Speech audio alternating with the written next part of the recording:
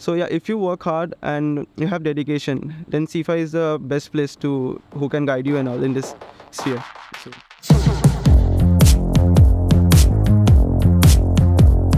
Hi everyone, I'm Akshay, second year undergraduate in the Department of Civil Engineering, and I'm from UP, Uttar Pradesh, and I'm the current head of WebOps and Blockchain Club at CFI. So what we do is we basically build softwares, but software in the sense we don't only look at the technical aspect of it, but we also look at the social impact that it creates. I can give some examples. Some of the examples would be the voting system. So we created India's first blockchain-based voting system and conducted the institute-level elections. We also got awarded by the India Book of Records. One of the few projects that we are taking this year, so one is the universal credit system. It's a blockchain-based project.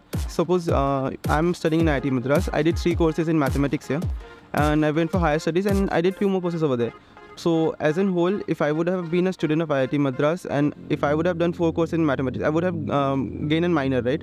But since I have not done those 4 courses direct from Madras, so I won't be eligible for minor as in.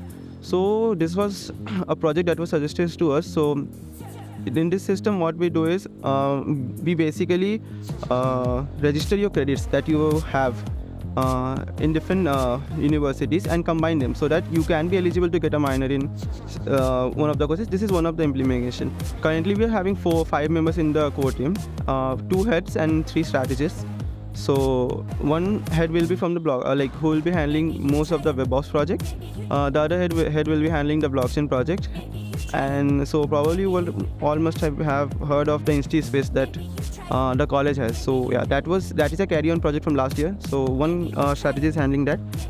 But then again, as you meet people around you, mainly from CFI. So I heard of CFI, it's the best technological sphere in Insti. So, but then I thought of applying over here. When the applications were rolled out, it was actually a bit difficult for me to solve them. But in those 14 days of time, I did work very hard. I was not able to solve completely, but yeah, I did solve it.